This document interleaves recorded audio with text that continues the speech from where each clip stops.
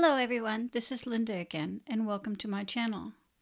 Accessing the Google APIs using ASP.NET Core can be a little tricky to set up. I have seen a lot of questions about it on Stack Overflow over the last few years. Today I thought we'd look at how to set up the Google ASP.NET Client Library with ASP.NET Core NBC. We can then use the Google People API to display the username of the currently authenticated user.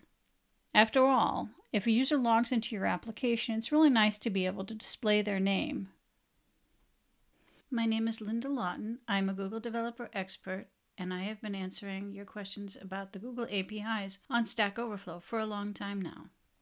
All the code from this video can be found in the companion blog post. A link to that and any other links mentioned in this video can be found in the description section below. Let's get started. I'm currently using JetBrains Rider for my IDE. This code will work the same if you are using Visual Studio or any other IDE, although I can't guarantee that the shortcut keys that I use will be the same. The first thing we need to do is to create a new project. You'll need to use the project type of ASP.NET Core MVC if you want to follow along with my code. In order to use the Google API.NET Client Library with ASP.NET Core, we will need to add a few NuGet packages. The first being Google APIS Auth ASP.NET Core 3, which will add all of the authorization and authentication communication. Then we will need to add the Google APIS People Services package, which will give us access to all of the methods needed in order to access the Google People API. The Google People API is a free API from Google, which returns the profile information about the currently authenticated user. It'll also give you the information about their contacts, but that's a video for another day. Links to both packages are in the blog post and the description box below. Did you see what I just did there? I tend to use a lot of the keyboard shortcuts with my IDEs. I find it increases my productivity. The keyboard shortcut to hide and show the NuGet window in JetBrains Rider is Alt+7, and Alt+7 again will close it. Now we will need to configure the authorization. We will need to add a client ID and client secret to identify our application to Google. To get one of those, you will need to create a new web credentials on Google Developer Console. If you haven't done this already, go do so now. If you have any issues, I have another video which will explain to you how to create web client credentials on Google Developer Console.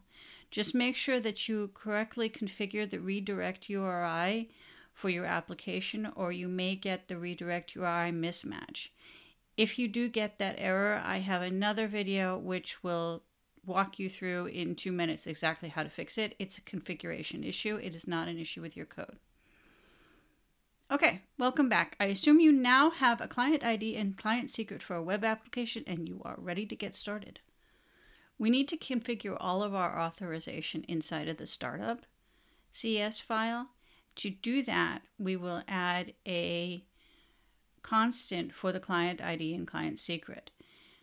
This works fine for now just because we're testing, but you should probably add it to app settings or maybe secret settings of some kind just to keep them private, because you should not be sharing your client ID and client secret at any time. Now we need to configure the service. In the configure service method of our startup CS file, we will configure the authorization for ASP.NET Core 3 within our app. Notice how the client ID and client secret are passed to the Add Google OpenID Connect extension method. This will allow our app to use Google's OpenID Connect authentication and authorization server in our app. The last thing that we need to do inside of Startup CS is to ensure that both use authentication and use authorization are configured. Remember, authentication is when the user logs in. This is OpenID Connect. Authorization, on the other hand, is when we request permission from the user to access their data. This is the consent screen, and that's OAuth 2. Now let's go add a method inside of our controller so that we can access this. In the home controller, I'm going to add a method called user profile. This method will build the service we need to access the People API using the credentials that we set up earlier in Startups. Yes.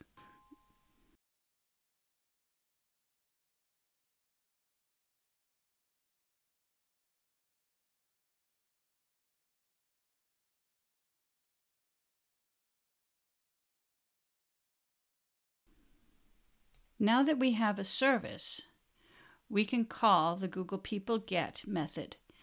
The People Get method doesn't work like the other APIs do. With the People Get method, you need to tell it exactly which data you would like to see. It doesn't just return all of the profile information in one go. For example, if I would like to see the user's name or the user's address or their email, for example, I would have to supply the fields that I would want. In this case, we only want names, so we're just going to send names. But this is a comma-separated field, so technically you could add more. I recommend that you check the documentation to see what other options that are available for this parameter. Now, as it is currently written, it's not going to request authorization, so therefore this method will fail. We need to add the Google Scoped Authorize attribute to our method.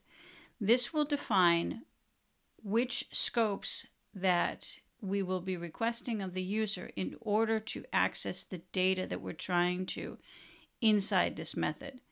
So you need to check the documentation for the method that you're calling to find out which scope is needed to run that method. In this case, we're just using names, so all we need is the scope user info profile.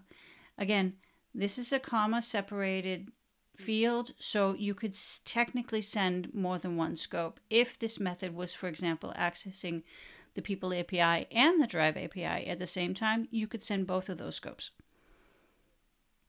Finally, I've just added a simple view here, which will just display my name.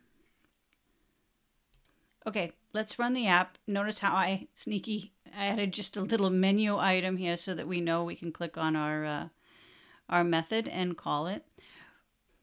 Okay, it's at this point where you might get the redirect URI mismatch error. To avoid having to explain this issue in all of my videos, I've created a short video which explains how to fix it. It's a configuration issue. Don't worry, there's nothing wrong with your code. Go check out that other video and it'll explain to you exactly how to set the redirect URI properly. Well, there it is. That's that. It's now displaying my name inside of my application. This same approach can be used with all of the Google APIs. You just need to create different services for the different API that you're using and make sure to request the correct scopes in order to access the methods. If you'd like to see a video on how to do this with, say, Google Drive or Google Calendar or even the YouTube API, please let me know in the comment section below. I'd be happy to put up new videos dedicated to each of the APIs. Well, that's all for now, and I hope this video helped you understand how to set up the Google Client Library with ASP.NET Core 3.